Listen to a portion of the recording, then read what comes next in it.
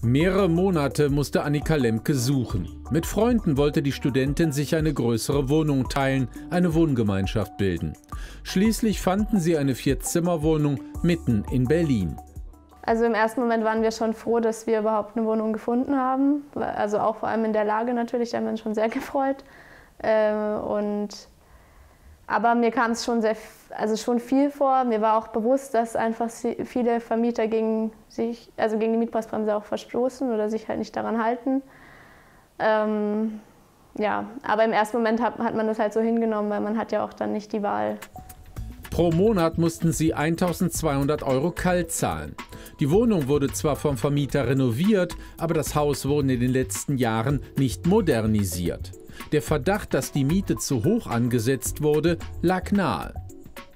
Ich habe mich schon erstmal so informiert, was es für Möglichkeiten gibt und bin dann auch so auf den Mieterverein gestoßen und natürlich Rechtsanwälte. Aber mir war das einfach irgendwie auch ein zu großes Kostenrisiko, weil ich auch nicht wusste, wie sind meine Chancen überhaupt. Und dadurch kam ich dann eben auf wenigermiete.de.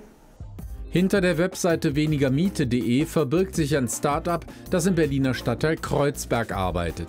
Interessenten können auf der Seite zum Beispiel überprüfen lassen, ob ihre Miete überhöht ist oder eine Mieterhöhung berechtigt ist. Und das Ganze geschieht über einen Algorithmus vollautomatisch. Die Mietspiegel sind im Grunde statistische Rechenwerke. Die legen relativ klar dar, welche Zu- und Abschläge für die jeweilige Merkmalskategorie zu machen sind. Und das übernimmt eben im Hintergrund bei uns der Algorithmus auf Basis der Kundeneingaben. Und zudem werden auch noch bei der Mieterhöhung beispielsweise formale Kriterien geprüft, ob die Mieterhöhung zum Beispiel ordentlich unterzeichnet ist, ob sie an die richtigen Adressaten gerichtet ist, etc. Das sind alles formale Dinge, die man sehr gut algorithmisch abbilden kann. Und das haben wir gebaut. Interessenten müssen auf der Webseite einige Fragen zu ihrer Wohnung beantworten. Die Lage, die Größe, die Ausstattung und so weiter. Außerdem müssen sie später ihren Mietvertrag hochladen. Nach wenigen Minuten bekommt der Interessent dann angegeben, ob und um wie viel seine Miete überhöht ist. Von den Kundenanfragen, die bei uns einlaufen, sind etwa 3 von 4 Mieten tatsächlich überhöht, rein rechnerisch. So. Dann legen wir los und versuchen, die Ansprüche durchzusetzen. Und da zeigt sich, dass wir dann in 3 von 4 Fällen etwa gewinnen. In etwa 20% der Fälle kann der Vermieter tatsächlich nachweisen, dass eine Ausnahme von der Mietpreisbremse vorliegt. Und dann wird der Fall eben ad acta gelegt. Für Annika Lemke und ihre Mitbewohner lohnte sich der Widerspruch. Wir wurden gefragt, ob wir klagen möchten, aber wir haben uns für die außergerichtliche Einigung entschieden und haben eben das Angebot angenommen, dass die Kaltmiete auf 1.000 € reduziert wird. Die Ersparnis beläuft sich jetzt auf 200 € im Monat, also 2.400 € im Jahr, was wirklich eine Menge ist. Das Start-up hat einen Teil der eingesparten Miete als Provision einbehalten. Kostenfrei ist die Rechtsdienstleistung also nicht. Der Mieter bekommt lediglich keine Rechnung. Wenn wir erfolgreich die Miete senken, beispielsweise um 100 € pro Monat, erhalten wir ein Erfolgshonorar von 4-mal die monatliche Differenz, das heißt 400 € in dem Fall.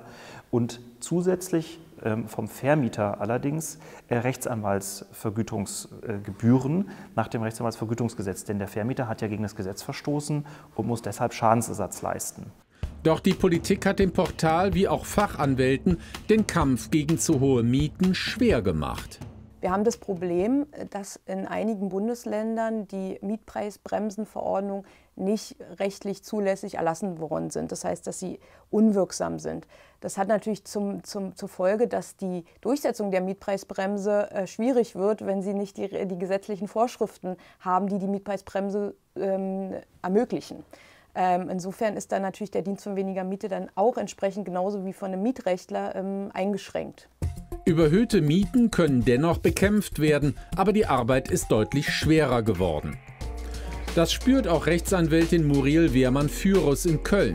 Die Fachanwältin für Mietrecht hat aber nur sehr selten mit Ansprüchen aufgrund der Mietpreisbremse zu tun.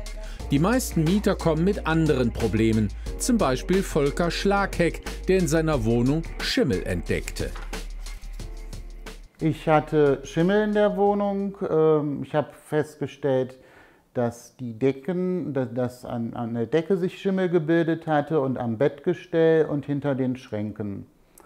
und hatte meinen Vermieter kontaktiert und hatte gehofft, er würde sich das angucken, aber mein Vermieter hatte gleich gesagt, ich würde falsch heizen und lüften und das konnte ich mir nicht vorstellen und dann habe ich gedacht, dann musst du dir anwaltliche Hilfe holen. Für die Fachanwältin für Mietrecht stellt sich jeder Fall anders dar. Eine automatisierte Bearbeitung eines Streitfalles kann sie sich nicht vorstellen. Wenn ich einen Mangel, einen Schaden in meiner Wohnung habe, was für eine Minderung kann ich dort nehmen? Und da existieren dann auch Tabellen und an den Tabellen orientieren sich sehr viele Mandanten. Da muss man aber wissen, dass dies meistens selbst Einzelfallentscheidungen sind, die diese Minderungswerte festgelegt haben. Und dass man immer sich die jeweilige Wohnung einfach ansehen muss mit seinem Mandanten. Und für die Rechtsanwältin ist das Gespräch mit dem Mandanten oft mehr als die rechtliche Beratung. Zum Beispiel bei Räumungsklagen. Es droht der Wohnungsverlust, das muss man sich vor Augen führen. Das ist existenziell und das macht Angst. Und da ist es natürlich wichtig, dass Sie einen Ansprechpartner haben, der Ihnen nicht nur die rechtliche Dimension Ihres Räumungsrechtsstreits erklärt, sondern dass wir überlegen, was können wir tun. Die persönliche Beratung beim Anwalt ist jedoch deutlich teurer als die Bearbeitung des Streitfalls über eine Online-Plattform. Am Ende entscheidet also der Geldbeutel über die Wahl der Rechtsberatung.